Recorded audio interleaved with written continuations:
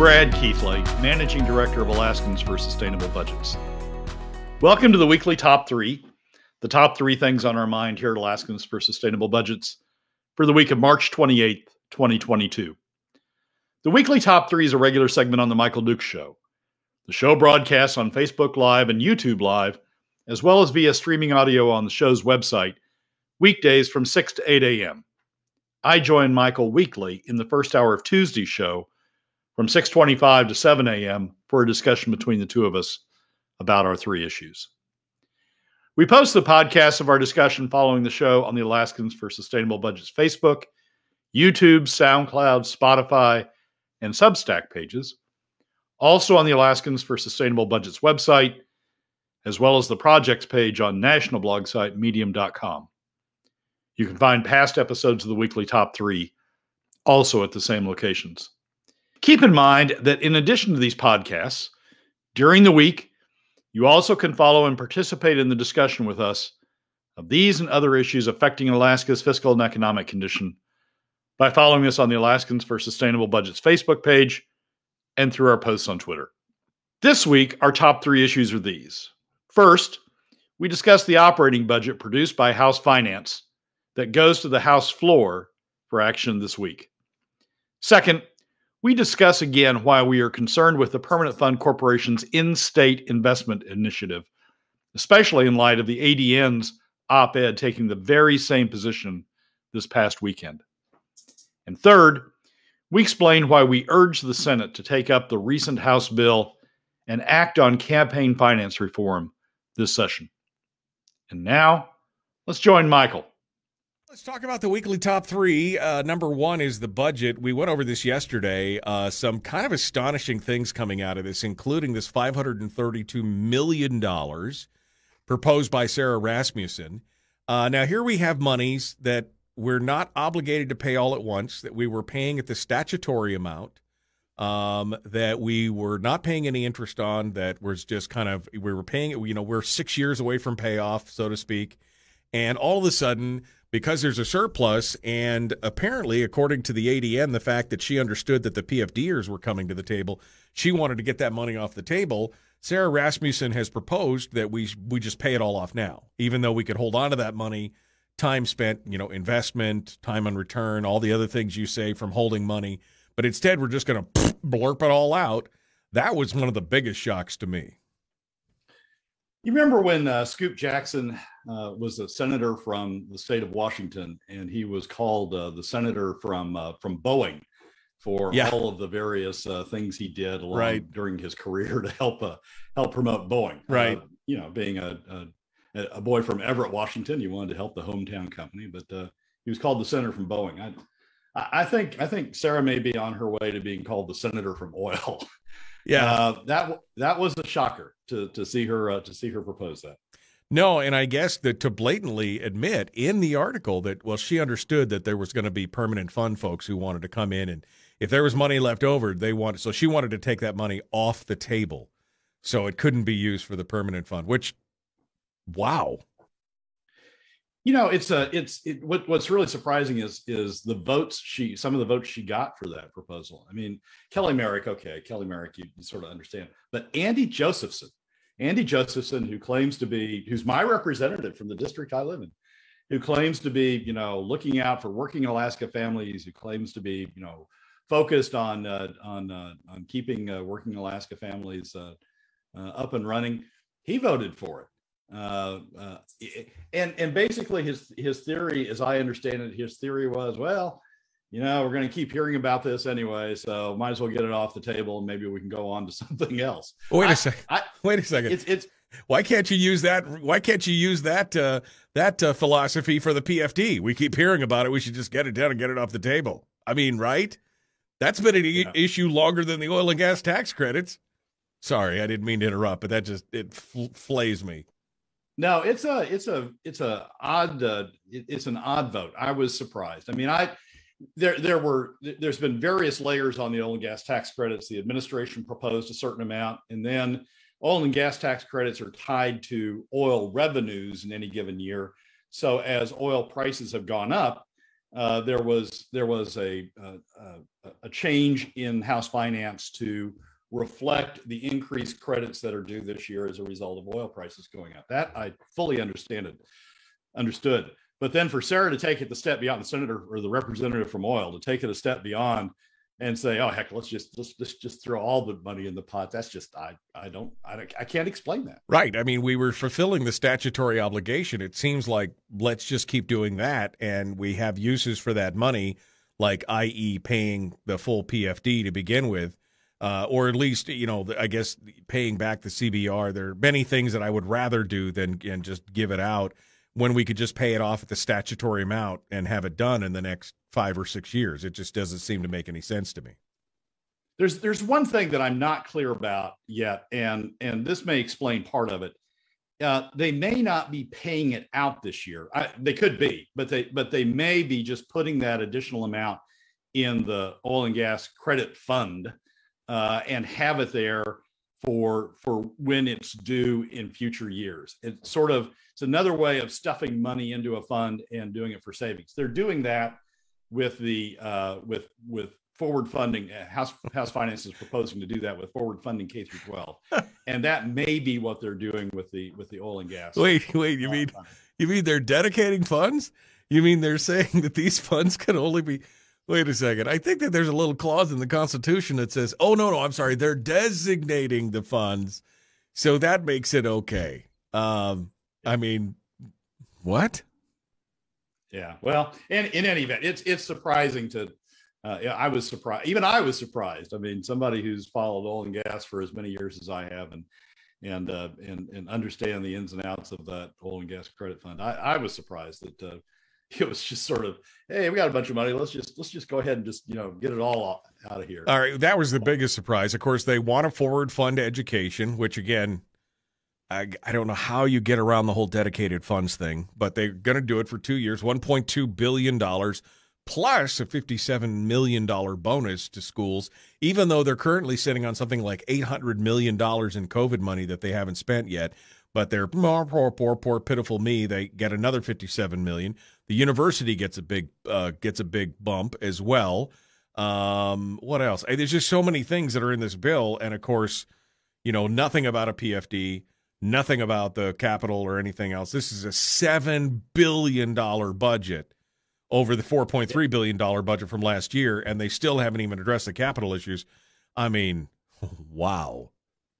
Yeah, it's really skyrocketing. The $7 billion is pumped up by the forward funding. It's pumped up by the $1.2 billion in forward funding. So when you take that out, that number comes down a little bit, but it still comes down to $5 billion against a fairly steady $4.5 billion that we had been running throughout. I mean, the Senate's has been yet to heard from on this issue. The House floor, there's going to be amendments on the House floor, although those will probably increase spending. And the governor's been yet to be heard from on the issue. There was an article in the Wall Street Journal about Alaska a couple of days ago, and the governor was quoted as saying that he doesn't like the forward funding, and indicated that he may be inclined to veto that. So maybe that comes back out. It'll be interesting to see if he doesn't like that and he vetoes it, what he does with the oil and gas tax credits. But, right. There's a lot of steps remaining, but House Finance has certainly set the incline on an upward direction. Well, again, even subtracting the $1.2 billion for forward funding, it still puts us at $5.8 billion. That's still a significant increase over last year, and it just shows. I can't remember whose axiom it is or what law it is, but basically, government will consume every available resource and then some, if given the chance. And that seems to be the modus operandi here. Again, with no discussion on paying a full PFD or fixing the PFD statute or doing any of that, just continuing to basically, they got 199 and some of the other things, but there's nothing that's really serious that's got a chance, I think, at this point of really passing or making a difference. Yeah, they had a vote on a full PFD. I mean, that Neil Foster proposed an amendment that would have paid a full PFD. It got defeated 7-4.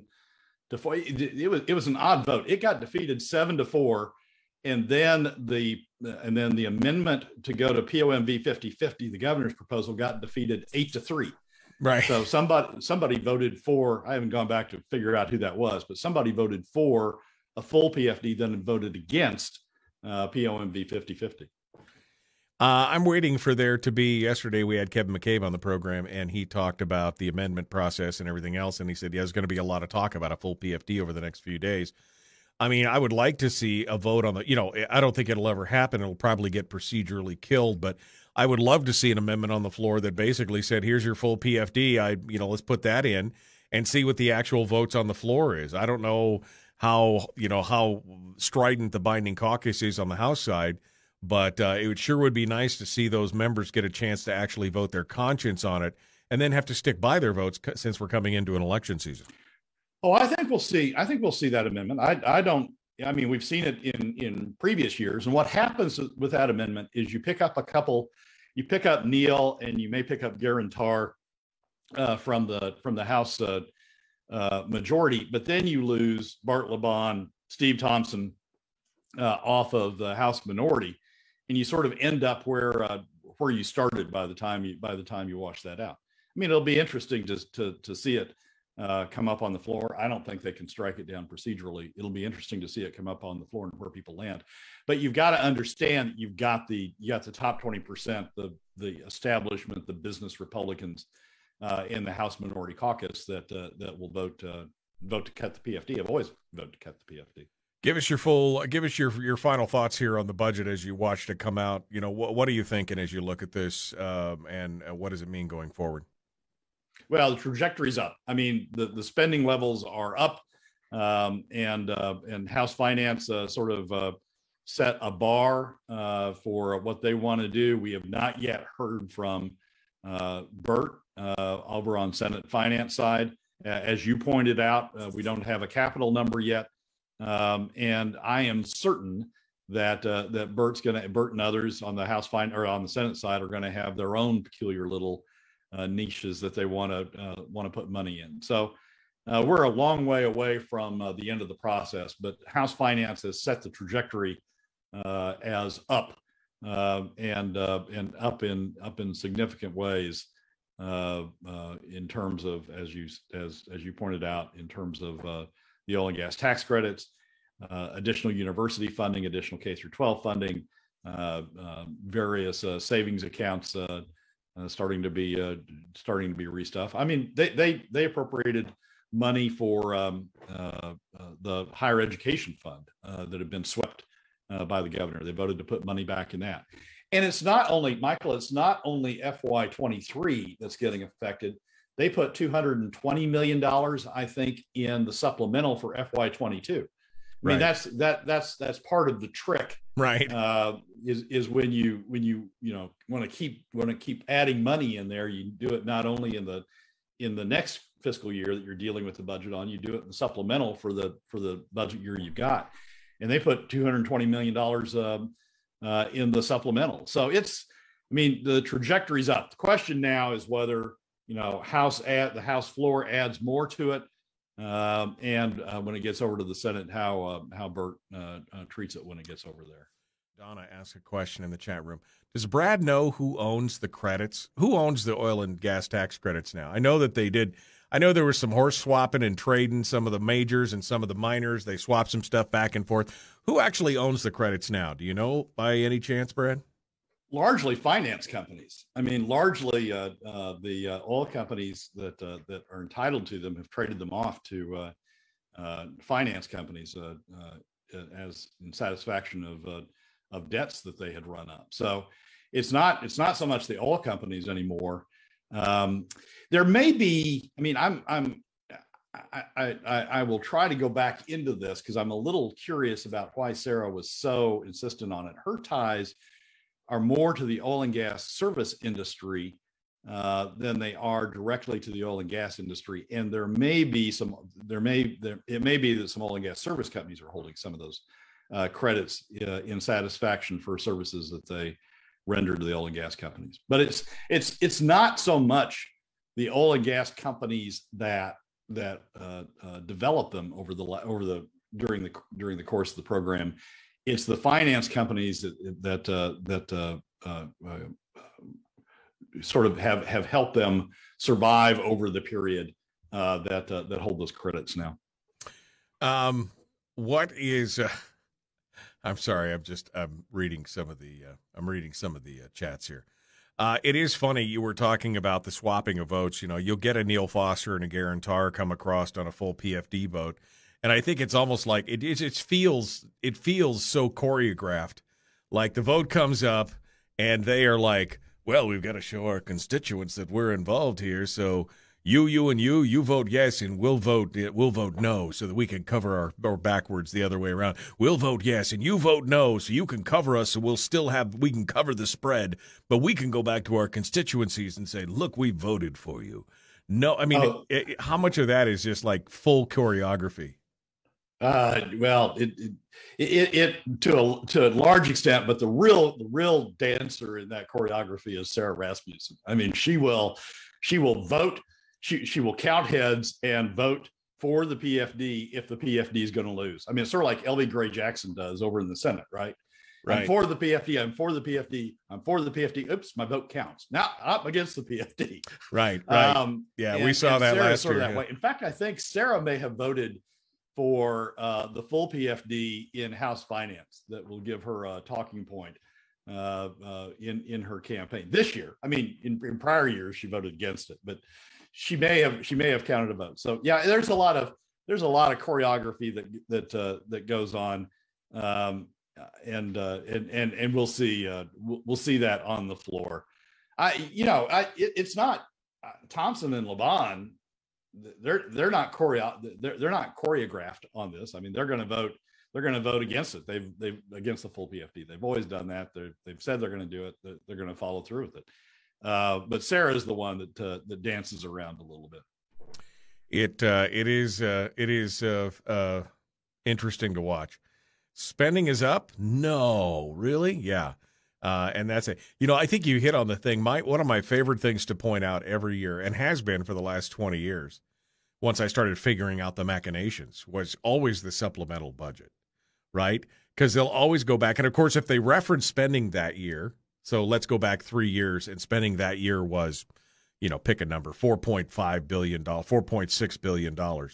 Nobody ever references the supplemental budget that comes out 6-8 months later near the end of the year that says, oh, we got to stuff another $200 or $300 million into there. That's never factored in, because all they do is here's what the budget that was passed, not what was actually spent.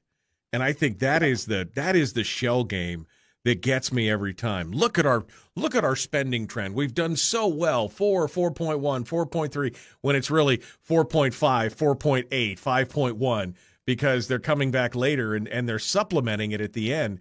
And nobody really pays attention to the supplemental budgets at the end. I mean, nobody's really, no newspaper is focusing on, well, this is what they passed, but then they had to increase it by 5 or 6% in the supplemental budget at the end of the year. It's astonishing to me that nobody catches that.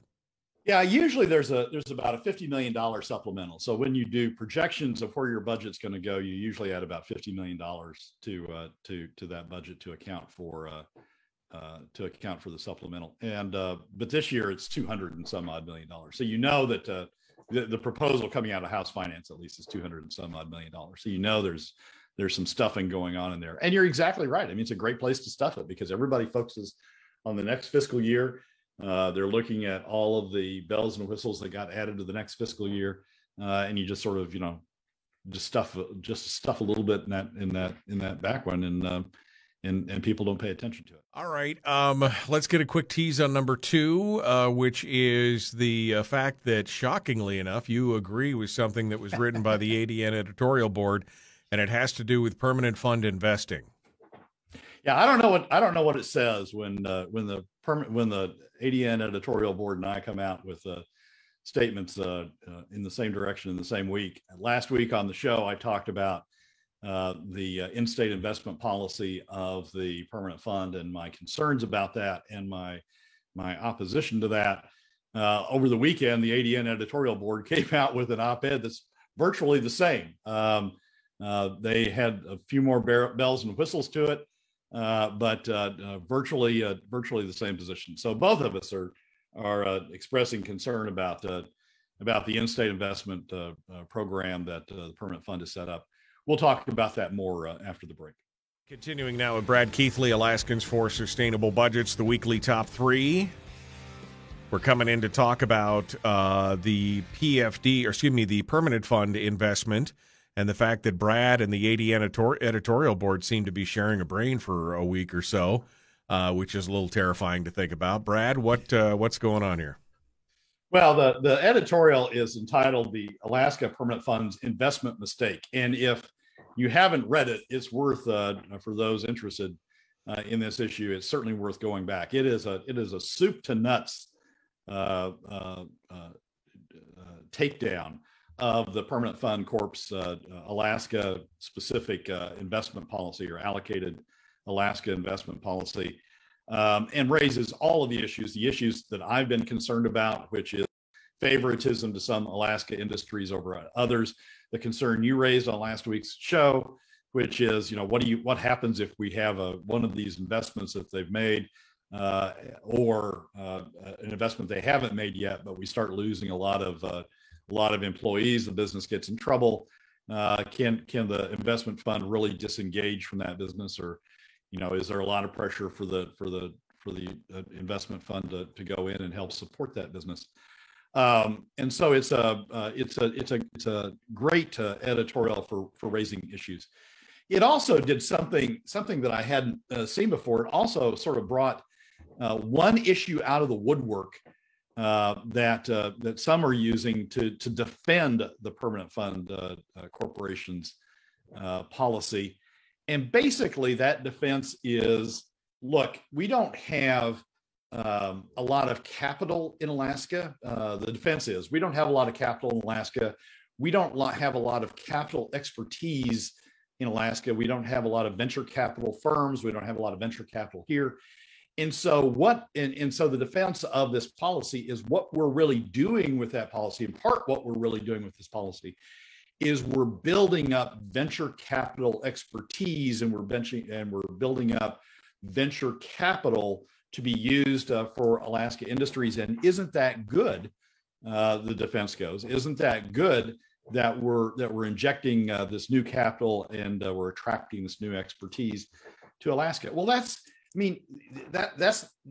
proves the issue that I'm concerned about, which is we're using this money to pick winners and losers and to build up an Alaska industry that otherwise isn't being built up through the private sector. There's not a sense of a need for it in the private sector. Right. So, even the best defense that I've seen thus far for why this policy is good policy from the standpoint of the Alaska proves the point that I'm concerned about, and proves the point that the ADN and others are concerned about. We are creating artificially, we are using the permanent fund to create artificially business investment and business activity in Alaska that the private sector otherwise doesn't think is needed in Alaska, and we're propping that up, or we're supporting it, or we're creating it through the use of permanent fund assets. I just think this whole dedicated to Alaska sector policy that the permanent fund has adopted is going in the wrong direction. And I just think it sends us down a road that has no good endings at it. Even if at the end of the road, what it does is produce a return that is in fact commensurate with the returns we could have gotten elsewhere, we've run a bunch of risks going down that road that at some point will go bad on us. And all we've done is we've gotten returns that are commensurate with what we could have done by not going down that road in the first place. Yeah. So I don't see any justification for this. And as I say, even the justification that's come out of the woodwork because of the ADN editorial, I don't think has any validity. No, and again, I think it hits on the key point of what you were just talking about, which is government intervention in the free marketplace. If there was a demand for that, private business would step up and private investors would step up and do it. The only reason they're doing it is because it's free government money, right? And then, of course, it takes more free government money to prop it up, and that goes on and on and on. And it may develop a return in the end, but at what risk and at what cost, when the money could be put in something else that is more solid, more stable, and doesn't, I guess, monkey with the free market at that point. Right. And we just and it creates all sorts of needs to keep track of what it's doing, to put governors on what it's doing, to keep an eye on what it's doing, that we don't need when the investment's being made elsewhere. Yes, there is a risk for conflict of interest. Yes, you could invest in a corporation in New York which is run by the brother-in-law of the guy doing the investing. Yes, there's the risk of that.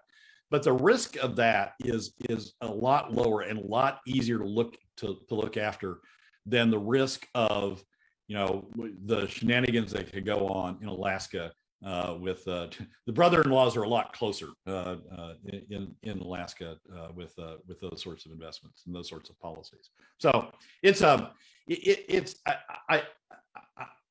as I say, the one justification that I've heard now for why this is a good thing still doesn't sell it to me. It's just another. It's sort of the argument is our industry is better.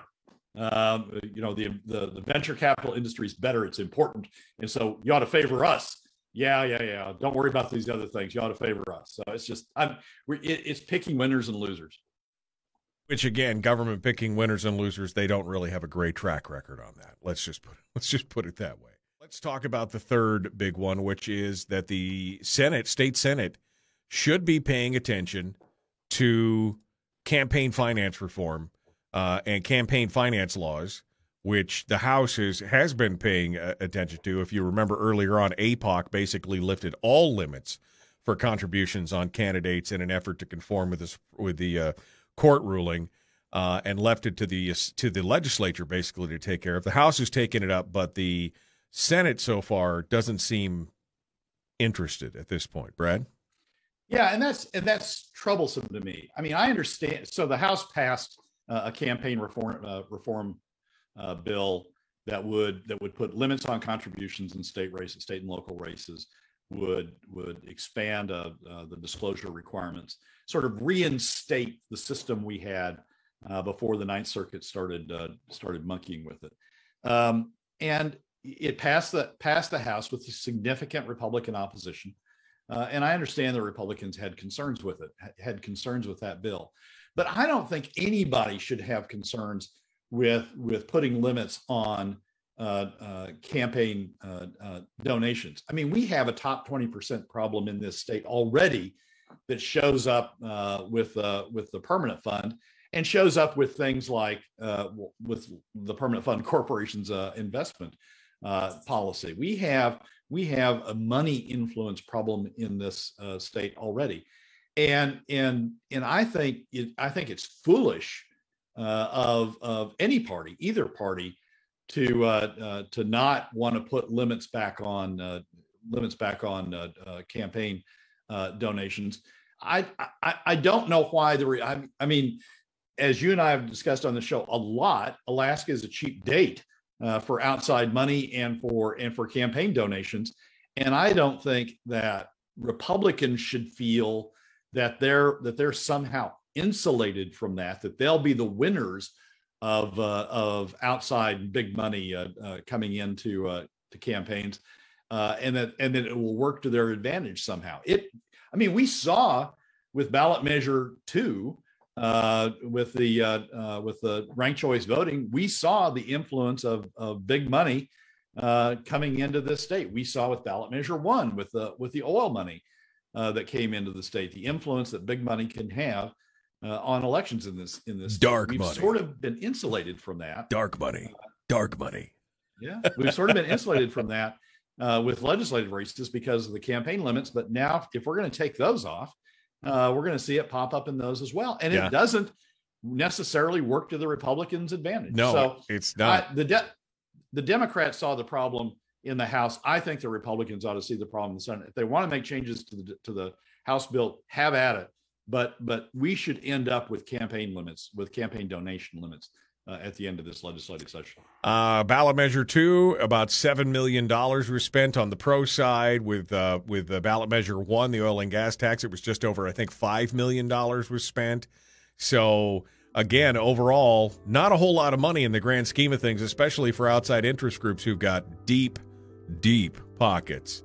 A few $1 million to sway a whole state seems like a pretty good investment when it's all said and done. It's getting pretty obvious, Brad, to me. You can look at simply look at what's going on, for example, in the Anchorage Assembly races. You're seeing amounts of money in there that you would never have seen in the past. I mean, hundreds and hundreds and hundreds of thousands of dollars in a local race for a local, essentially, city council. I mean, it's a borough assembly or muni assembly, but I mean, you're seeing hundreds of thousands of dollars. And of course, gubernatorial races now running into the millions and millions of dollars.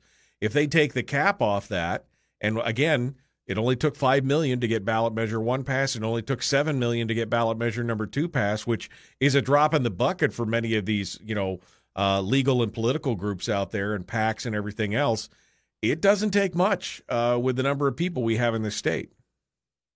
Yeah, exactly right, Michael. I mean, people argue that, well, Citizens United is the core of the problem. As long as it exists, PACs can have unlimited amounts of money and they can spend that in state races. So what's the problem with giving it to individual candidates? Well, the problem is that it influences individual candidates getting those money, that money for themselves influences them, I think, in my experience, a lot more than a PAC supporting them. If you've got somebody who's sent you a check for $100,000 in your campaign, and you've received that and you've put that into your campaign, you're going to listen to that person a lot more, frankly, going forward, that person a lot more than you're going to listen to the PAC that happened to support you in that campaign. Yes, you're going to take the PAC's phone calls, but you're not going to have the same connection to that money, to the source of that money that you do if you get it directly into your campaign. Plus, PACs can't coordinate with campaigns if they're engaged in independent expenditure. PACs can't coordinate with campaigns, and I think that layer is another layer of protection against whatever the PAC's doing later influencing the candidate. If somebody gives you a check for $100,000 in your individual legislative campaign, your gubernatorial campaign, and you can spend that yourself, it creates a lot closer connection with the source of the fund. So it's there. The fact that PACs can do it, I don't think is a defense to why we shouldn't have limits on state funding as well. The governor said that he's in favor of unlimited funds. I think that's a strike against the governor. Not in favor of the governor. Is he concerned he can't raise funds from individual Alaskans? Does he need unlimited funds in order to, be able to depend on 1 or 2 donors to be able to run his campaign? I think that says bad things about the governor that he's saying that. What do you think about Schrage's proposal for the $2,000 limit with an adjustment for inflation? I think every 5 or 10 years. I think it's 10 years actually. What are your thoughts on that? Well, that individual component, I'm not tied to. I mean, I'd be fine with another number. I'd be fine with adjusting for inflation at a more rapid rate. To me, the important thing is to have limits, to not allow. I mean, if the difference is between 2,000 on an election basis adjusted for inflation and 2,500 or 3,000 or 3,500, I'm not going to go to war over that. But the difference is between 2,000 or 2,500 or 3,000 and 100,000. That's a huge difference. Right. And that to me is what we're talking about here. We're not talking. We shouldn't get caught up and let this whole thing drop because of a dispute about whether it ought to be 2,000 or 2,500 or 3,000 or 35. We shouldn't let that be the thing that kills protecting against the $100,000 donation. Good point. I'm going to ask you to pivot quickly here because Sean brings up something that I don't think you and I have talked about yet. There's been a bulk email release from the Permanent Fund Corp, and It shows extensive political consultation and personal connections and alliances between von Imhoff and Angela Rodell. What are your thoughts on that here? I got about less than 2 minutes, but can you give me a quick synopsis of your thoughts on that? Well, it reflects the friendship they had, and it reflects the alliance they had. I mean, Natasha was opposed to PFDs. Angela was the facing court for the Permanent Fund Corporation during the Wielechowski challenge to Governor Walker's veto.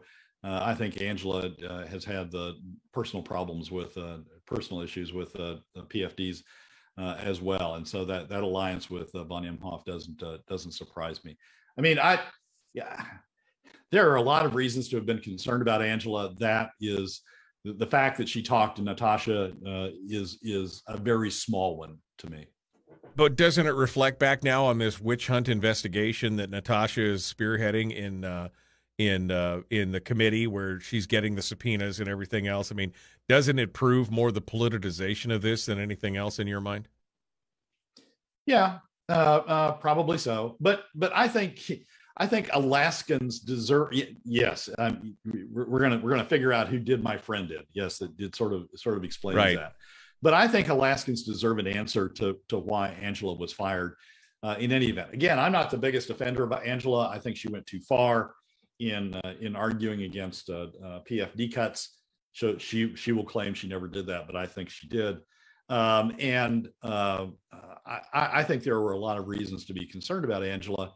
But I think we need to understand why the Permanent Fund Corporation terminated her. I think Alaskans deserve an answer to that. Just like, if the governor fired a secretary or a commissioner of natural resources, which some governors have done. Right. I think Alaskans deserve an answer to why we're doing that, because it's a big part of our government. Right. And the Permanent Fund Corporation is similarly a big part of our government. Brad, thank you so much for coming on board. As always, it's a pleasure to speak with you. We appreciate it, my friend. Michael, as always, thanks for having me.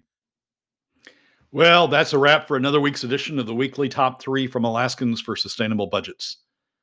Thank you again for joining us. Remember that you can find past episodes on our YouTube, SoundCloud, Spotify, and Substack pages, and keep track of us during the week on Facebook and Twitter. This has been Brad Keithley, Managing Director of Alaskans for Sustainable Budgets. We look forward to you joining us again next week on the Weekly Top 3.